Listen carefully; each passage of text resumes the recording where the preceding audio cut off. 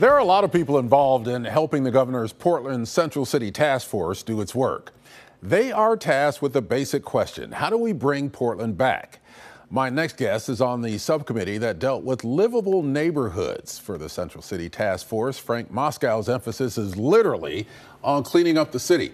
He's the founder of Adopt One Block, which does cleanups around the city and provides supplies for community cleanups. Frank Moskow, welcome to Eye on Northwest Politics. Ken, thank you for having me. Appreciate it. How bad is it in Portland from your perspective when it comes to litter and graffiti? It's awful.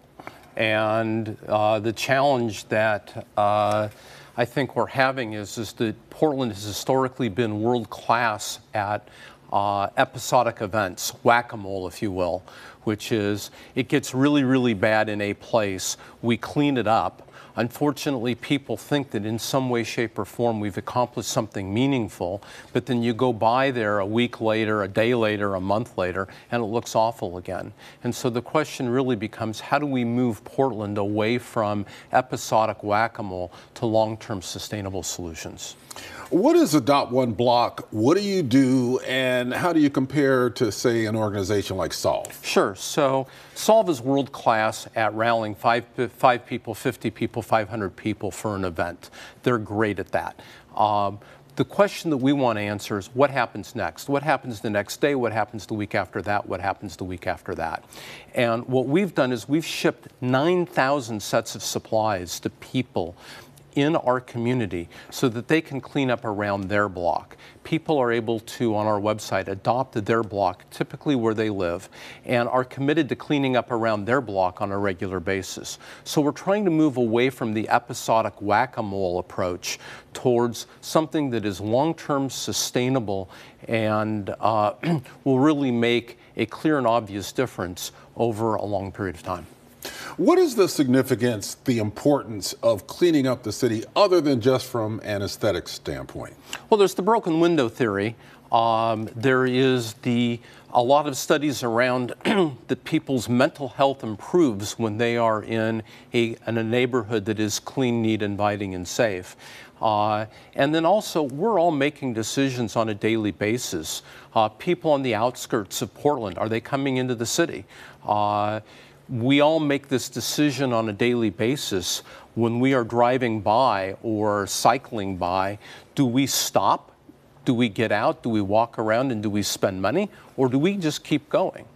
And if you take a look at people's individual feeling about their environment to the business community, the whole thing comes together in terms of a simple construct, which is, do people feel safe? And are the places clean and neat and inviting for those people that may want to visit or spend money? You're on the livability, one of the subcommittees of the livability task force, right, of the Central City Task Force. Correct. From your view, has progress been made through that task force? I would say within the Livable Neighborhoods Committee, the answer is marginally yes.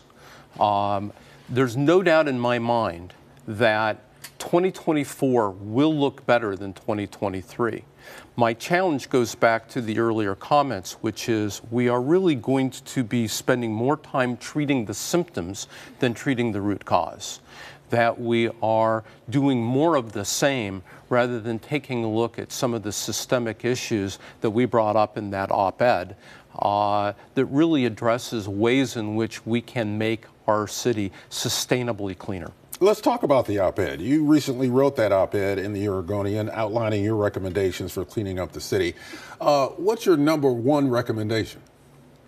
Well, there's a lot of recommendations, some of which are above and beyond our control, that are jurisdictional. ODOT and PBOT and Union Pacific Railroad, the largest landowners, the most visible land that we all see on a daily basis, need to get their act together, stop making excuses, and cleaning up their land. So I would say that's clearly one, is that those organizations have to stop making excuses and do what they are supposed to do. The second thing is we used to do things that worked, and we've just stopped doing them. I'll give you several examples. One, we used to have trash pickup for most city residences once a week. Now we have it once every 2 weeks. A lot of people that are in the surrounding communities may not know that Portland is the only city around here that has trash pickup once every 2 weeks. We used to have street sweepers that cleaned up the city. Now the city has a grand total of 1 functioning street sweeper. That is something that, again, we used to do that worked, that we just stopped doing. The other thing that we used to do was we used to enforce anti-dumping laws and graffiti laws. We have stopped doing that. And then there's another category, which is things that obviously work somewhere else. This isn't new, this isn't rocket science, this isn't untested. Most communities of our size have once a quarter, 2 times a year, opportunities for people to put really anything that they want at the curb, and that it is carted away for them as part of a Department of Sanitation or part of the whole sanitation system that the city provides. Most other large cities in the country do that. We do not. Can we solve the trash and graffiti problem without solving the fentanyl or the homeless problem? Yes, we can. I mean, there's obviously going to be some overlap, to be sure. But what we have done with regards to trash and graffiti is that we have made it easy, free, and without fear of penalty to do the wrong thing, and expensive and hard to access to do the right thing. So anytime you have a situation where it is free to dump trash, it's easy to dump trash, and you know you're not going to get caught, you know you're not going to get fined, you know there's going to be no repercussions, people do it. Simultaneously, we've made accessing the dump hard, because you have to either get a truck or you have to hire somebody that gets a truck if you have like an old refrigerator or a sofa. Right. And so we've made it hard and expensive to do the right thing. Anytime you have that combination of realities, you're going to get way too many people doing the wrong thing and not enough people doing the right thing, which is what we see on our streets today. Well, as you just alluded to, it's going to take some buy-in from other entities in order to make some of this stuff work. Yes. How optimistic are you that your recommendations could get picked up by the overall task force and be part of the presentation in December? That's part of my frustration, is that we put together we put together 10 items.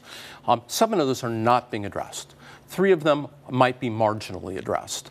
And what's getting marginally addressed are the what I would consider the episodic whack-a-mole approach.